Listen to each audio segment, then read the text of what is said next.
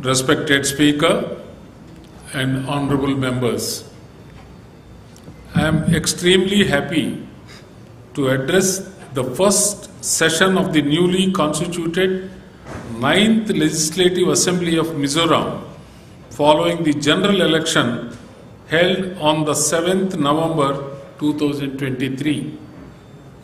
Let me begin by extending my warm greetings to my fellow citizens, the people of Mizoram, who participated in large numbers in the recently concluded elections. The high voting turnout percentage of 80.43% is a testament of the deepening and keen interest shown by the people of Mizoram in the election. My greetings and warm felicitations to all the elected members, in particular the 23 members who have been elected for the first time to this august house. The election of 3 women MLAs from different parts of the state is unprecedented in the legislative history of Mizoram. I am deeply pleased to see women in the highest decision-making body in the state, and I am confident that your contributions will certainly have a positive impact in the lives of women across the state.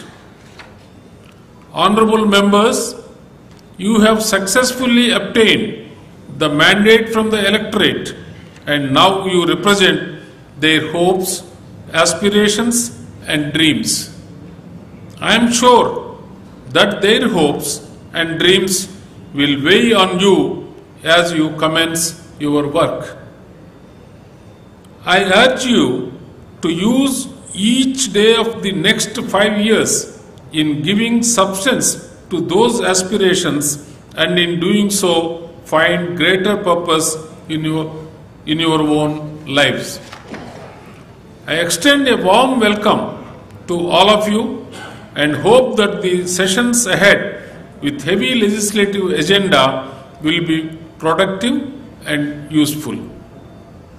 The outcome of the election is indicative of the people's yearning for a new system, Kalpang Tha, and it reflects the firm conviction of our people in the democratic process of change.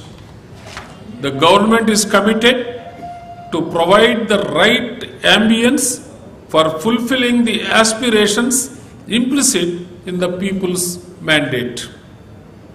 My government sees the overwhelming mandate it has received as a vindication of the policy of a paradigm shift that it has promised to the people. People have placed their trust and made their choice not only based on the individual but also on our architecture of inclusive growth, new approach, and equitable development. I applaud the wisdom of my fellow citizens for having voted for stability, honesty, and development for a resurgent Mizoram in which corruption will have no place. My government will work to fulfill these aspirations with the involvement of all the people of Mizoram.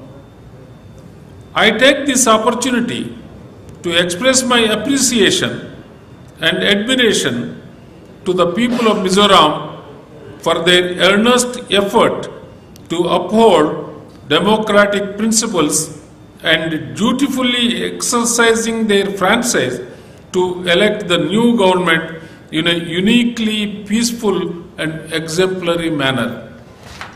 I laud the sincere efforts put in by the bureaucracy and law enforcing agencies, supplemented wholeheartedly by the endeavors of and the efforts of the civil society, NGOs and churches in general, and the Mizoram People's Forum, MPF in particular, ensuring free, fair and a peaceful election throughout the state. Our electoral discipline has been much admired and talked across the country. The credit for this goes to the people of Mizoram. My government is acutely conscious of the rising expectations and aspirations of the people. There would be 7 broad areas of thrust encompassing 6 basic needs that will be accorded importance by my government in the next 5 years. Responsible and responsive administration guided by the principles of good governance and accountability. Ensuring steady and sustainable development in all sectors. Providing support and impetus to industry. Access to social security and social equity. Youth welfare and development. Protection of the environment. Long-term developmental projects which can have transformative outcomes. Over the years, my government has achieved much, yet there are still a lot of unfinished tasks lying ahead of us. Mizoram is a fast-growing state with tremendous potential in various sectors. However, the continued recourse to high levels of borrowings by the government to meet its ever-expanding expenditures has had a negative impact, leaving our economy in dire straits. The decreasing devolution and the small base of our own tax revenues have also added to the problem, resulting in an accelerating debt burden. My government is aware of the acute financial hardship that we face, but we are committed to stabilize and improve the financial condition of our state. It will be our endeavor to set things right through fiscal consolidation, proper fiscal management, austerity measures, pruning non-developmental expenditure, and resource management and mobilization. However, we must understand that fiscal management cannot bring overnight changes in the economy. It requires time before it brings in results. Therefore, this will require at least a year of financial consolidation and stabilization through prudent fiscal management and financial discipline. One of the first steps my government will initiate is bring in austerity measures starting from the highest levels of public office, which will include the Chief Minister and other ministers, and will percolate down the administrative machinery as well. Mobilization of financial resources will also be a top immediate priority of my government. Our effort will be to move forward on the twin roads of efficiency and equity while maintaining a high degree of fiscal and financial discipline. As we are aware, the state budget will be laid out very shortly.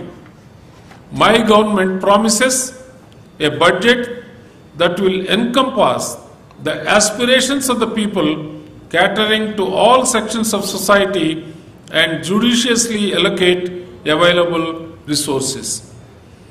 We will ensure that departments prepare their budgets based on the commitments and promises that have been made to the people. Budgetary processes would be simplified so that it can be understood with ease by the common man. Provision for a separate allocation targeting farmers engaged in agriculture and allied sectors will be made in the budget. To encourage entrepreneurship and startups, enhance employment avenues, and create new opportunities for the youth, deserving and hard-working youth will be provided financial support to start their ventures through a new hand-holding policy, Bana Kai, which will also be provisioned in the budget. My government will fix remunerative prices and will start procurement of ginger, turmeric, chilies and broomsticks from this financial year itself. My government is committed to the goal of providing a transparent and efficient administration. Probity and accountability have to be the key norms of public administration. Due propriety, promptitude, and effectiveness should characterize every measure, administrative, legislative, and political. My government is determined to bring development through good governance, transparency, and decentralization. Development projects, particularly those related to infrastructure, have to be monitored properly so that the quality of work is not compromised. Project monitoring committees to monitor important and major infrastructure development projects will be set up, which will include representatives from all stakeholders and other sections of society to ensure public accountability, timely completion, and quality control. Development committees will be set up from the state level down to the village levels for effective devolution and decentralization, which is the spirit of participatory democracy. My government will take steps to build the confidence and morale of the bureaucracy, enabling it with the freedom to work and welcoming innovative ideas. The government will stress on putting in place transparent systems and improvements in time-bound delivery of government services. Government systems and processes will be revisited to make them citizen-friendly, corruption-free, and accountable. At the same time, manpower assessment of various departments will be undertaken to address gaps, excesses, and deficiencies. Good governance reduces corruption, enhances self-respect of the citizens, and enables them to optimally utilize their talents and capabilities. My government is determined to get rid of the state of the scourge of corruption and will have a zero tolerance towards it. The fight against corruption will be made comprehensive and effective. The mission to eliminate corruption from public life and government services will be implemented with greater zeal. General consent for the Central Bureau of Investigation (CBI) to be able to probe corruption cases in the state will be given. With more than half of our population deriving the greater part of their income from agriculture, faster growth in agriculture is necessary to increase their income. My government will strive to make agriculture both production-centric as well as income-centric. Crops and agricultural produce will be prioritized as export-oriented and domestic oriented and remunerative pricing will be fixed. Steps will be taken to convert farming into a profitable venture through scientific practices and agro-technology. The government will address issues pertaining to pricing and procurement of agricultural produce, crop insurance, and post-harvest management and storage. Productivity of animal husbandry will also be increased. My government will give impetus to and take steps to promote industry, particularly small-scale industries and those based on agriculture and horticulture. Locally manufactured products and goods will be popularized and promoted. Bana Kai, which I mentioned earlier in my speech, will help open new avenues for the promising and talented Mizo youth in generating new opportunities, ventures and startups. Various development projects of the previous ministry shall be continued depending on their technical viability and financial soundness. It will lay emphasis on developmental schemes, building infrastructure that will put Mizoram on a new trajectory of growth and prosperity. My government will give priority to providing welfare programs and services to the weaker and vulnerable sections of the society. All-out efforts will be made to combat the menace of drugs, alcoholism, juvenile delinquency and rehabilitation, as well as restoration and de-addiction programs through network of residential homes and non-institutional services in partnership with civil society. The welfare and rehabilitation of specially abled people is integral to my government's vision of a caring society. The government will continue to accord priority to the sports sector and will take steps to increase our presence at the national sports level. Mizoram needs a holistic healthcare system that is universally accessible, affordable and effective. The current healthcare scheme will be revamped and improved to ensure health equity to all. Emphasis will be given to improve and expand healthcare service by improving and strengthening healthcare facilities and key infrastructure. My government attaches high priority to education as an instrument for the material, physical and moral development and enrichment of society and the individual. National Education Policy 2020 will be implemented keeping in line with Mizo ethos, values and society.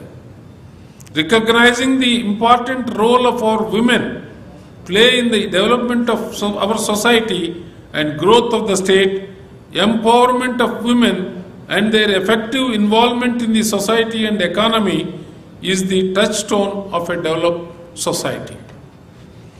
While putting the country on a high growth path, my government will keep sustainability at the core of our planning process.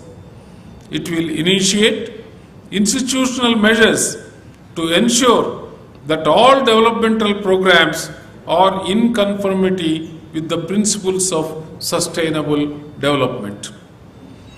The people of Mizoram have spoken loud and clear. The mandate they have given to my government is to treat power as a sacred societal trust to be used for the good of society, paying particular attention to the pressing needs of our farmers and other downtrodden sections. Our government will stay faithful to this vision. Honorable members, your duty as representatives of the people is to channelize the tremendous upsurge among the people to build a new, progressive and prosperous Mizoram free from the fear of wanton exploitation. It is my earnest hope and wish that your deliberations will be marked by maturity and wisdom and guided by patriotic and selfless devotion to the cause of Mizoram, its people and their development. I earnestly appeal to the people of Mizoram to extend their wholehearted support to my government. I am confident together we can make Mizoram one of the most developed states in India. I wish all the honorable members and the people of Mizoram a very happy Christmas and a prosperous New Year. Kalome, Jai Hind.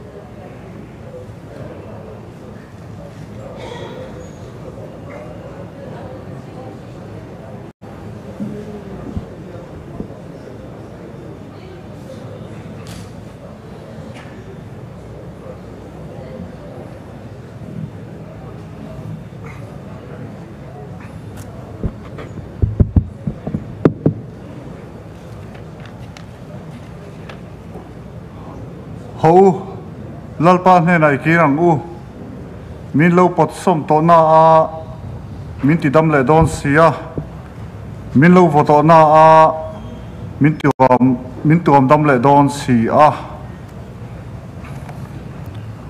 ole kan governor zom takin house address ta a alo bom hle ni a copy kha member ten hena semdi se thang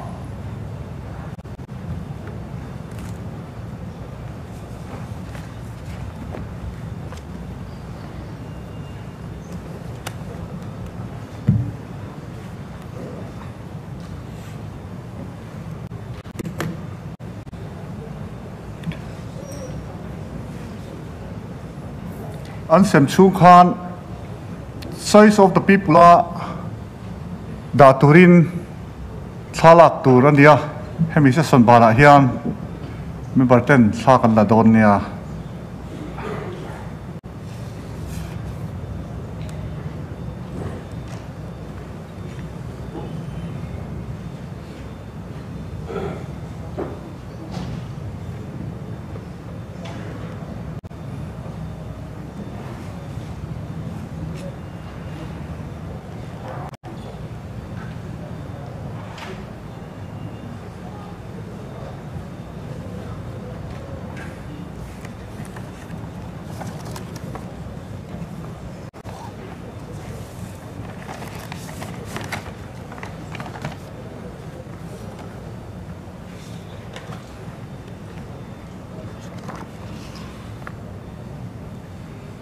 kan chang kim em o chang kim ni na lage motion of thanks a kan kalang kan governor zom tak thu soya khan member zom tak lieutenant colonel Clement Lalming thang ne na tangin motion of thanks kan mua ten pi beril vanai sangi member zom takin na thop boka tuna motion nei tu member zom tak lieutenant colonel Clement Lalming thanga move turin ilo somang u Honorable Speaker, sir, with your permission, sir, I would like to move the motion of thanks as follows. That the member of the Mizoram Legislative Assembly assembled in this session are deeply grateful to the Governor for the address which he has been pleased to deliver to the Assembly on the 13th December 2023. Thank you, sir. Ole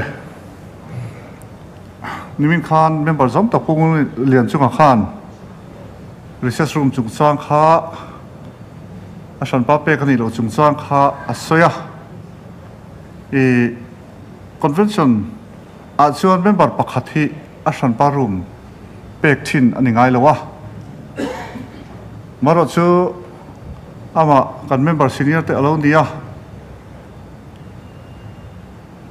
chuwang chuan arrangement kan siama kan secretariat lamten maro chu condition ania a chol na hun kan siama hian a hun session chunga hun za som thum a mang lo ni chuan kan recall ang antia mani in a tom ve de char chungai don poni mai theye le wana kan business chu kan zota a kan sol to nga naktu December ni som pali sang ni le som pathum ni ngani som hata som le chan vea kan chu khom le donia sitting is adjourned.